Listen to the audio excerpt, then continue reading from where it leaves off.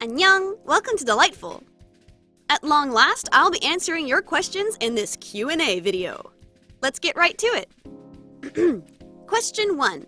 Will you ever show your face? Well, yeah, you're looking at it. This is me. Oh, you mean like, my actual human face? Very well.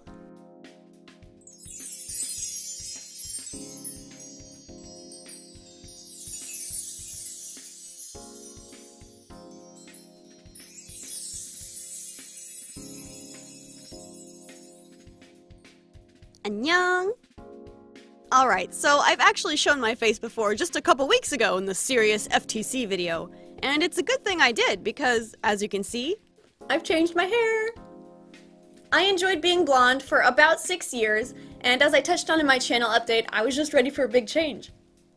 It was pretty scary at first because the last time I seriously got a haircut was, I think I was in 1st grade. I've never tried having an unnatural color before either, so I haven't quite got the hang of how to maintain the pink, but it's been way more fun having short pink hair than I thought I would, and I hope you guys like it too. I'm sure your next question is Mini Catherine getting a makeover to match? Yes, she is. Since the doll is a representation of myself, it only feels right to update her too.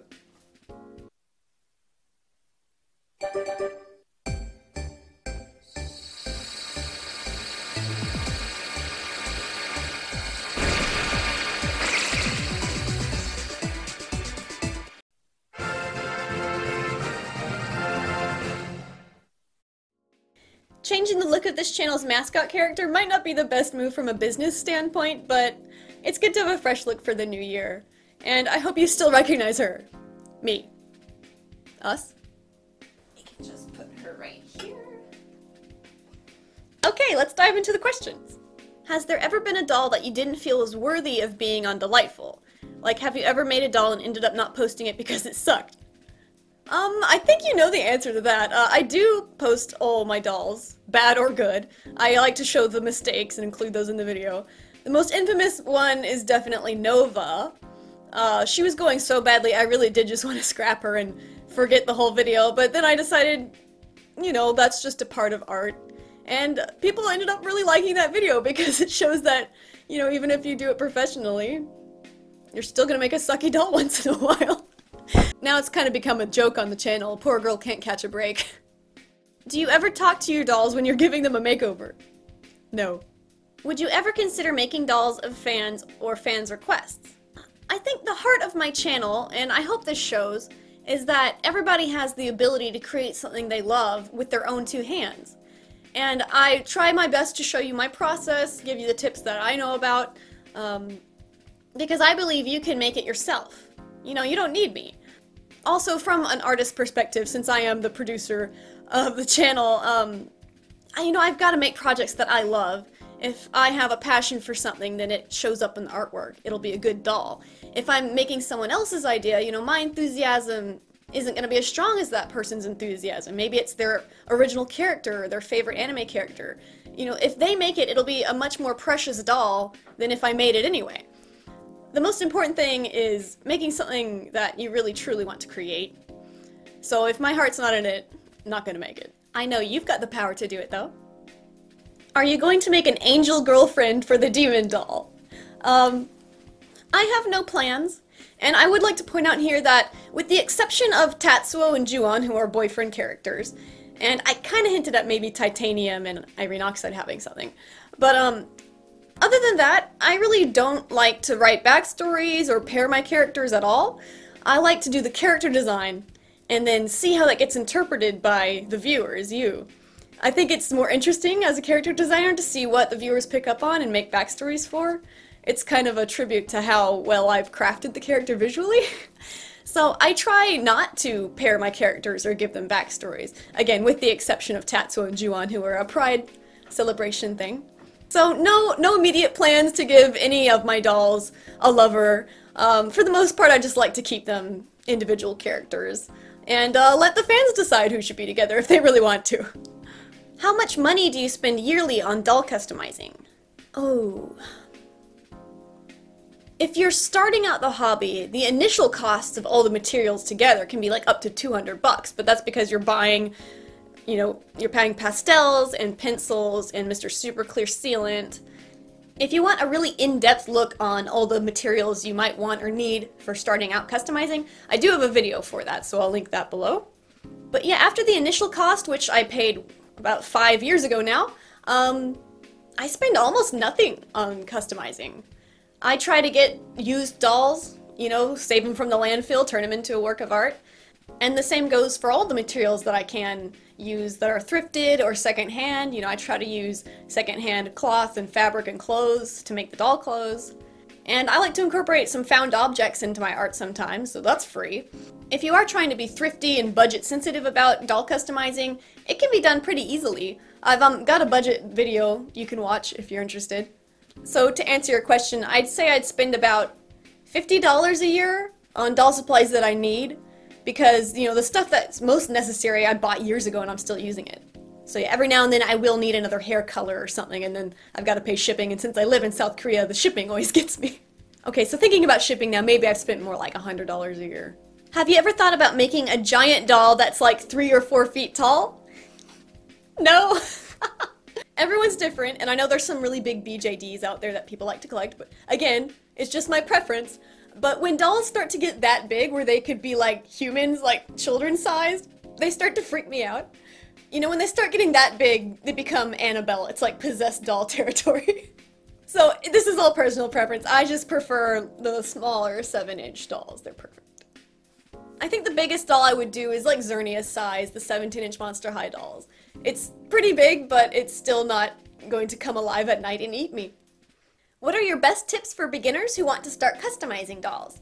I do have a For Beginners playlist. It's a little dated now, but I'll link that below. If you've watched a couple doll customizing videos and you want to jump in, but it's really complicated and you don't know where to start, I would suggest, start from ground zero. Try doing a new face for a doll. And if you're comfortable with that, move on to try giving the doll new hair, do a reroot, or make a wig. And you can just keep stacking on the skills until you can make almost the entire doll from scratch. Side note, I see a lot of people say, oh, I want to start customizing, but I'm nervous I'll mess up, or it's not going to be good. That's just a part of the process. If you never make it because you're nervous, then there's a 100% chance of you never having a doll. I'm trying to say you should just go for it and make mistakes and trust yourself to fix it. You gotta believe that you'll overcome the mistakes you will make. I know it's easier said than done, just do it, but yeah, it's doll customizing. It's not a huge life decision. It's just a hobby. Like, if you make mistakes, who cares? Do you ever get bored of doll customizing? I can't say I've ever gotten bored while I was making one. I've certainly gotten frustrated at a doll before, but that's different. How many dolls have been victims to your cats? All of them. How did you start doll customizing? I was in college, my senior year, and my final semester. And I went to a Target to just do some grocery shopping or something. And I was just walking through the toy aisle to get somewhere else, and I stopped dead in my tracks when I saw a Cloetta Spelletta from the Bratzilla's doll line. And I played with Bratz when I was younger with my older sister. We loved Bratz, and so like that all came flooding back, and this doll's design was so unique from anything else I'd seen. I'd kind of assumed we went back to Barbie and it was basically all the same. But this doll looked like a fantasy character. She looked like an anime character. And, that's something Barbie doesn't really pursue. Barbie pursues more realistic things like careers and whatnot. So this doll really appealed to me, and it didn't take me long after that to discover Monster High. It didn't take me long after that to discover the world of doll customizing.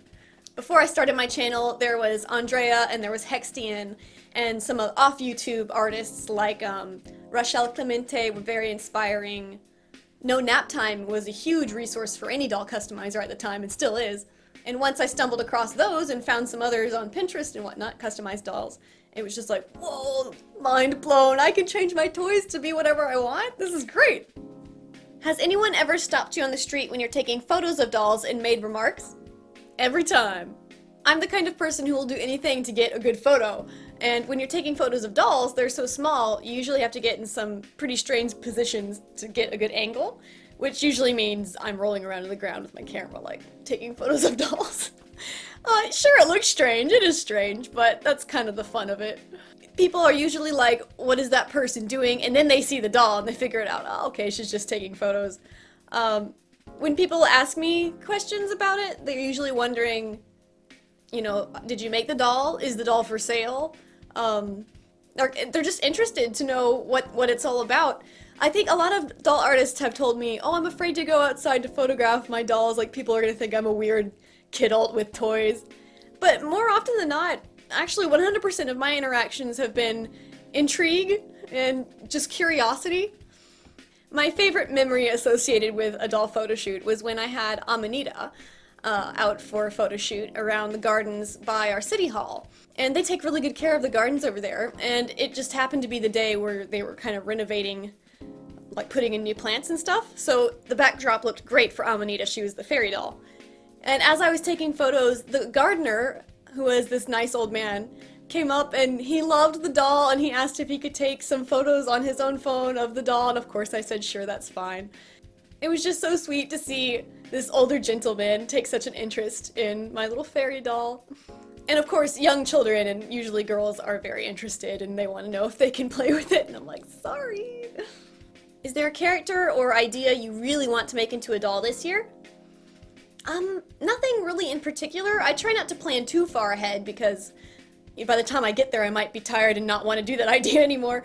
But something I am anticipating is going through the rest of the dragons. I'm really excited about the dragon series. Air Dragon is next. And so, yeah, the only thing I want to make sure I do this year is get through all the dragons. I'm particularly excited about the Earth Dragon. How many outfits does your mini-me have, and can you do a fashion show with all the outfits? I think she's got one for every season and then some, because my mini Catherine doll usually ends up getting the prototypes to the patterns I make for the store, so she's got a ton of outfits. And yes, you can have a fashion show.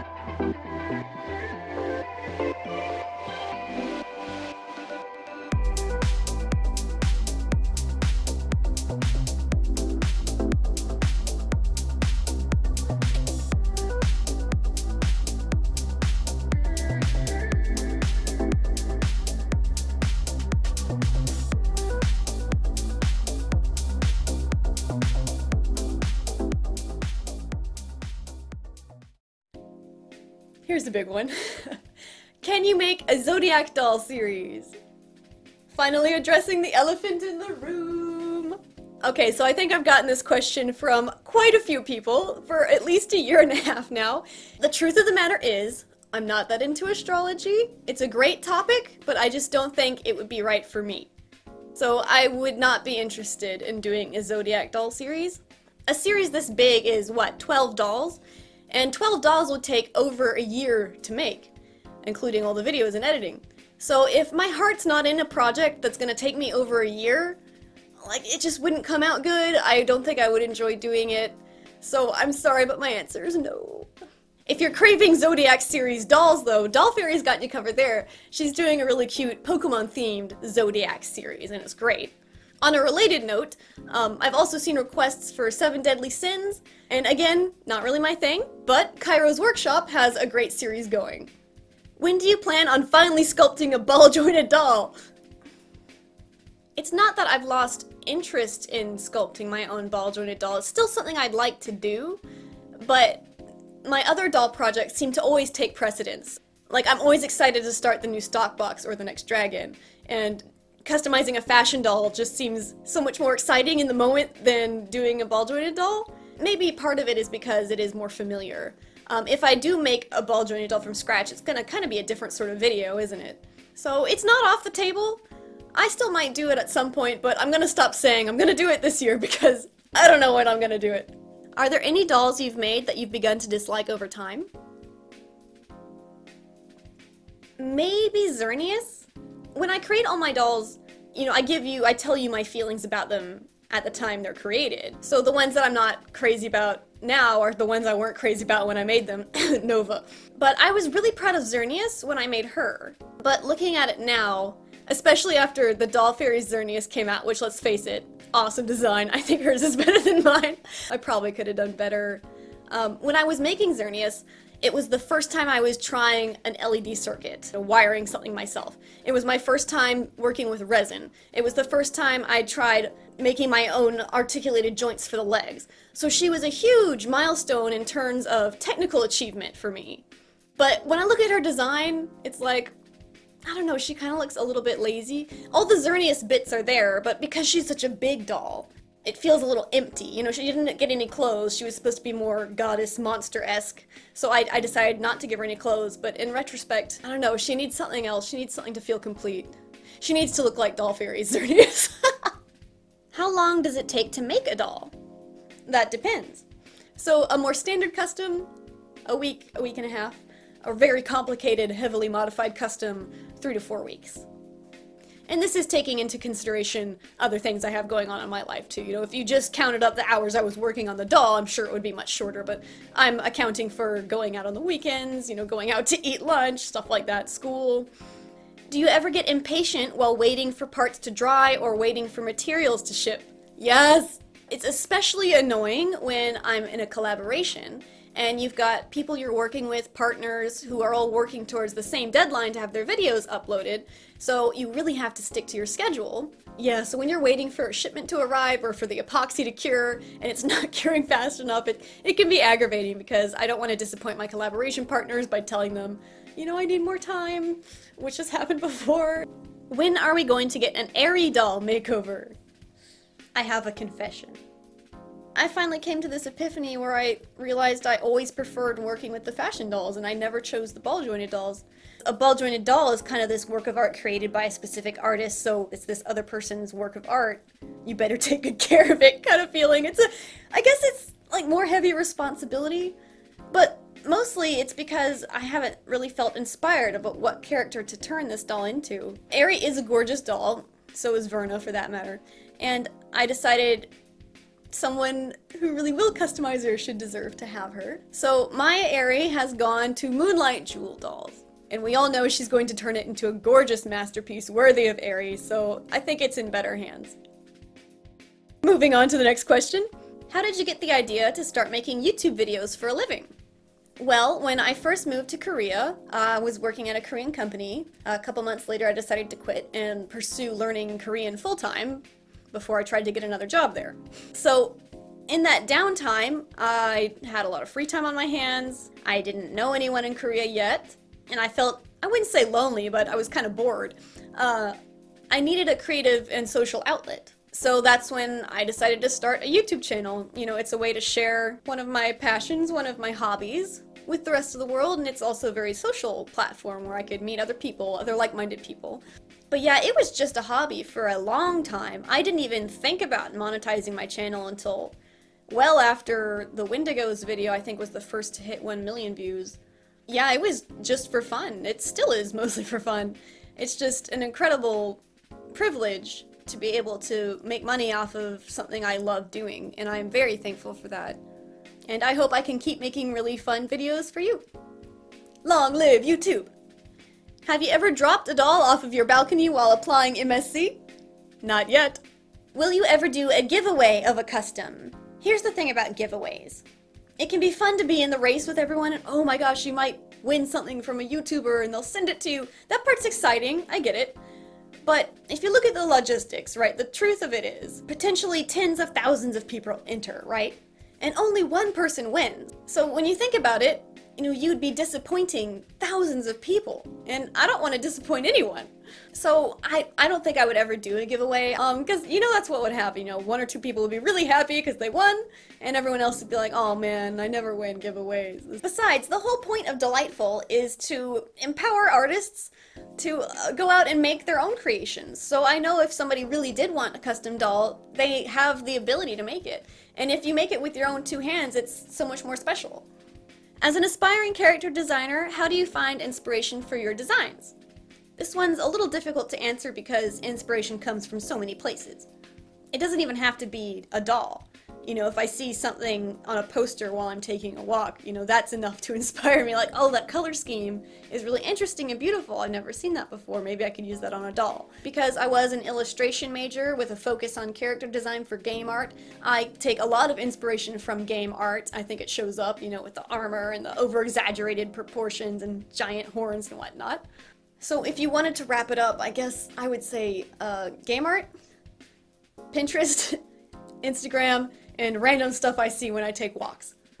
On that note, if you're trying to overcome artist's block, usually what helps me the best is a change of scenery. So I'll go to the gym, I'll go take a walk, you know, just get yourself away from your project and don't even think about it for a couple hours.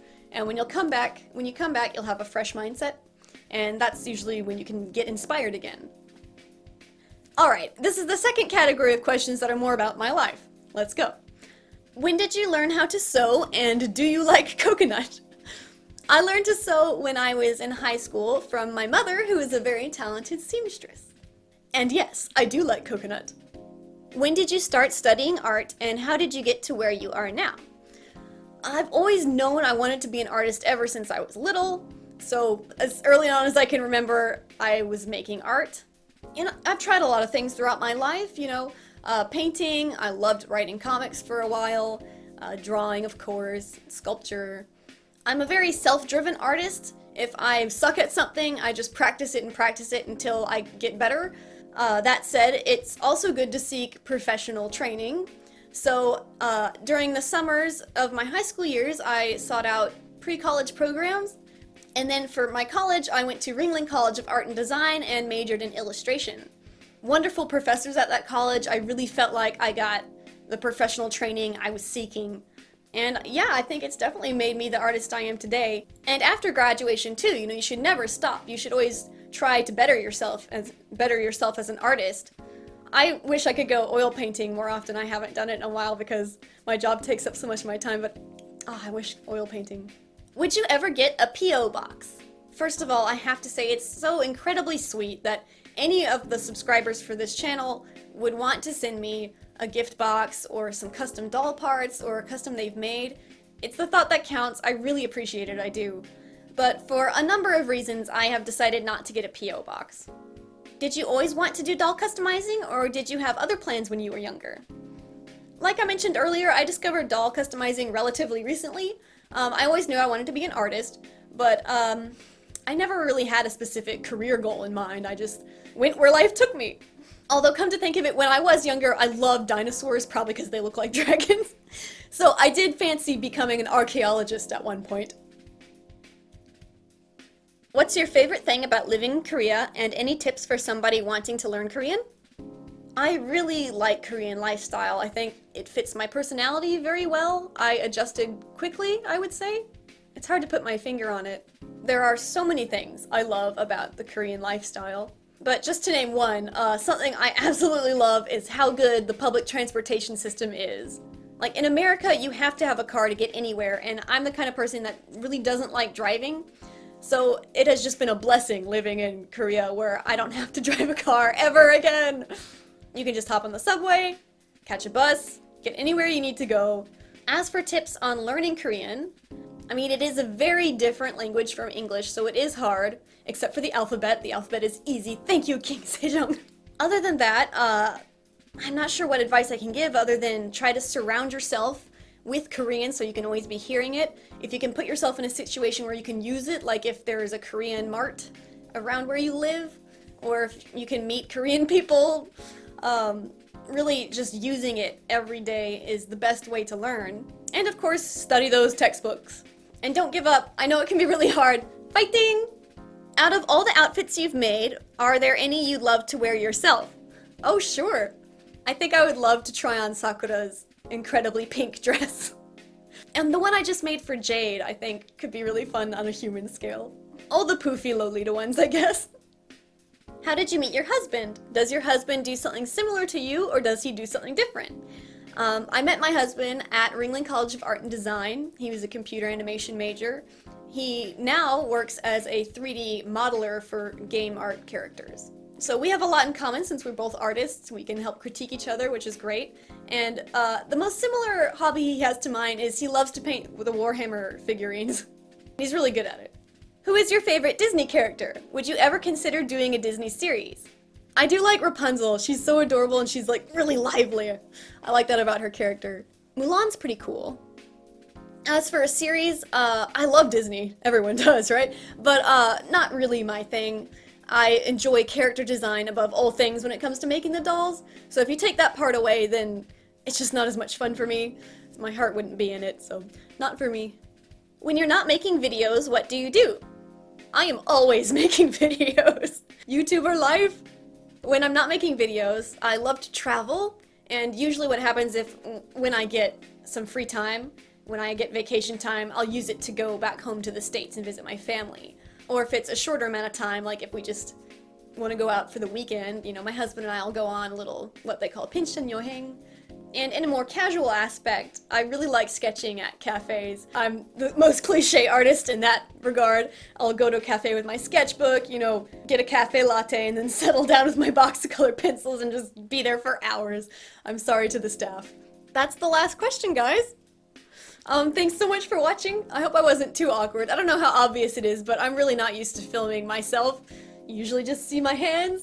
So, I had to work up the nerve to do this. But thank you for watching. If we get more comments, maybe I'll make a part 2 down the line. I don't know. Next doll is the air dragon, and I'll see you then. Stay artsy! Annyeong!